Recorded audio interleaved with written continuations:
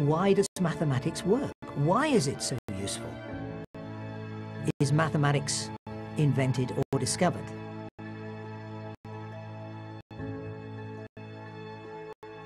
I happen to think we discover it rather than invent it, but it depends on one's philosophical presuppositions what conclusions one will draw. One of the most celebrated discoverers of the role of mathematics in nature was a young Italian merchant's son called Fibonacci.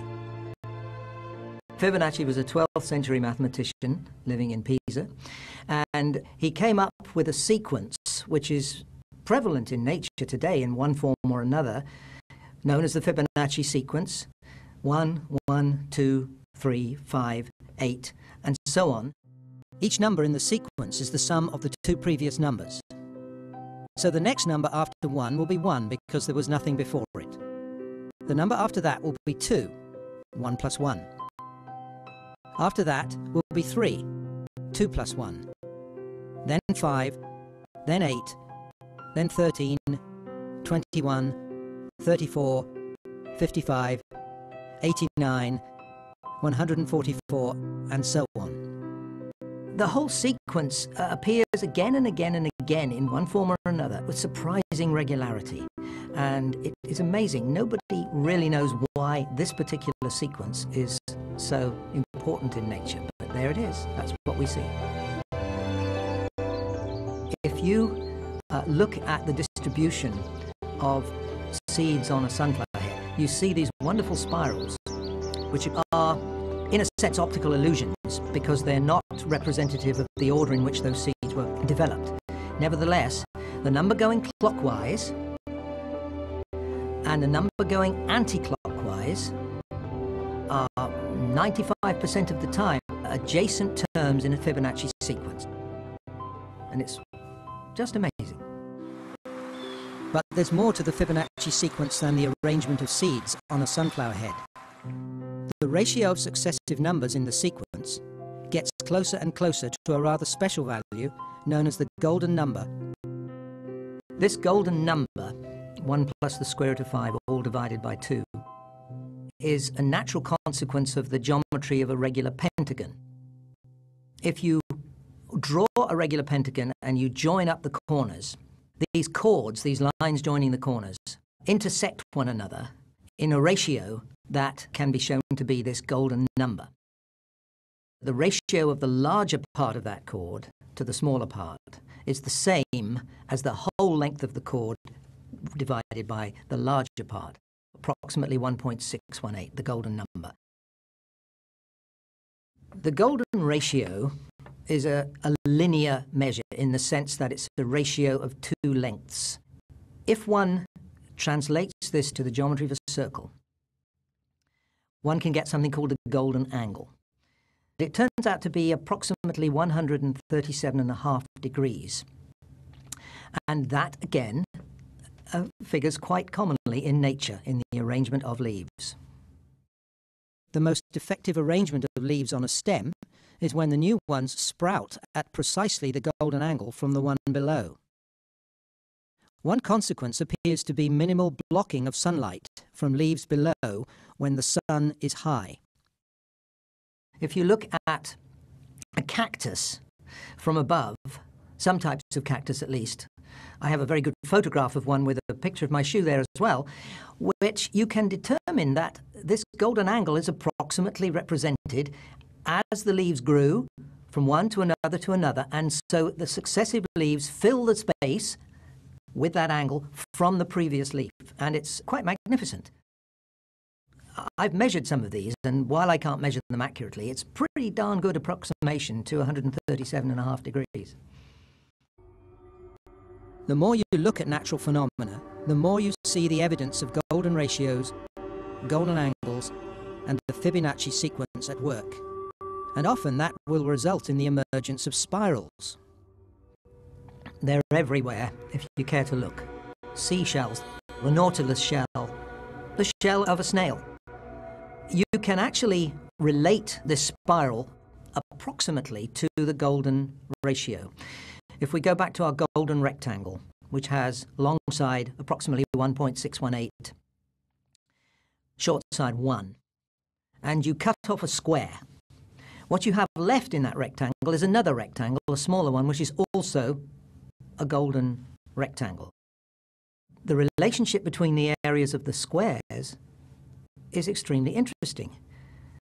They are in the ratio of successive Fibonacci numbers. We might start with 1, and then 1, and then 2, and then area 3, and then area 5, and then area 8, and area 13, and so on. And if you keep doing that, and then join corner to corner with an arc of a circle, you get an approximate equiangular spiral. And this is certainly very reminiscent of these spirals, particularly the nautilus shell that we see in nature. So once again, these numbers are almost ubiquitous. And one of these days I'm going to ask God why. One of the most enduring puzzles of mathematics in nature relates to the patterns and markings we see on animals.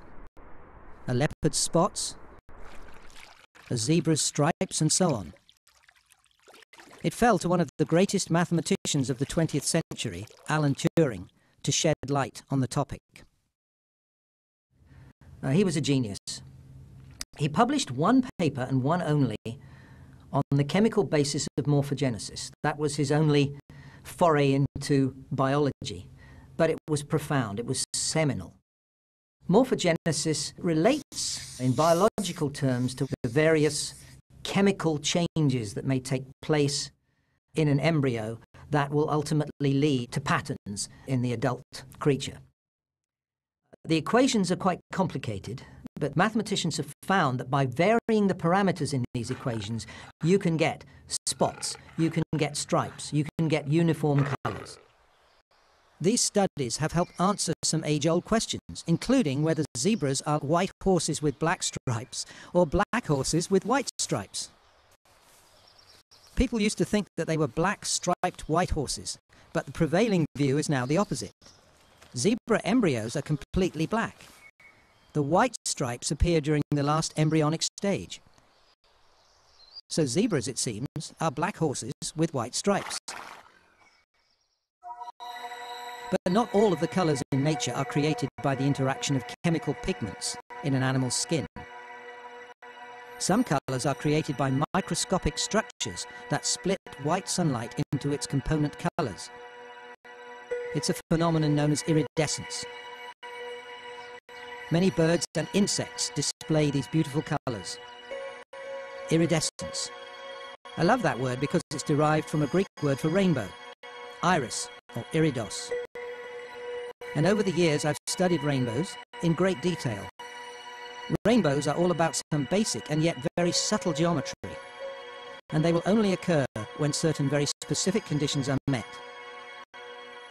The sun has to be shining, there has to be rain somewhere, and if the conditions are right, if the sun is not too high in the sky, then if you stand with your back to the sun, the sunlight is scattered by the raindrops ahead of you, and it's scattered in all directions, but there's a concentration of the light that is refracted inside the raindrop, reflected from the backside of the drop, and refracted out again. The colours you see are from different raindrops. There's myriads of raindrops, so it's a cumulative effect. A good portion of them will scatter red into your eye, a good proportion will scatter green, orange, whatever. In a sense, a rainbow is a highly exotic image of the sun. I just love rainbows. I think most people probably do. If I can go on to another phenomenon which is related, the glory. If you've ever flown on a plane and been on the shadow side of the plane, above cloud, you may well have noticed the shadow of the plane surrounded by circular coloured rings. And that's backscattering of light by cloud droplets. The smaller the cloud droplets are, the larger the radius of the glory. This is an amazing phenomenon. And the more you look into these atmospheric optical phenomena, the more fascinating they become. Interactions between sunlight and water droplets, sunlight and ice crystals, and always the all-important geometrical configurations that link you, the observer, the sun, and whatever water droplets or ice crystals are creating the effect. So you get sun halos, moon halos, fog bows, sun dogs, circumzenithal arcs, circumhorizon arcs, and so on. It's a mathematical feast. As I often say, mathematics and nature is the greatest show on earth. And what thrills me is when a student, and this happens quite a lot, will either come to me at the end of a class or sometimes after the course is over and will show me a picture they've taken or sketch out something they've seen, and they're excited by it and they don't perhaps understand what was going on. What was happening here, they say. And I said, well, I wasn't there, I don't know, but here's a possibility, here's what I suspect. They're actually thinking, they're taking this stuff outside into the greatest free show on earth, and they're thinking about it, and they're thinking about the underlying principles, and whether or not they're correct, it doesn't matter to that degree. It's that the fact that they're thinking and their curiosity has been aroused. And so I feel like I've made a difference, however small, in that student's life.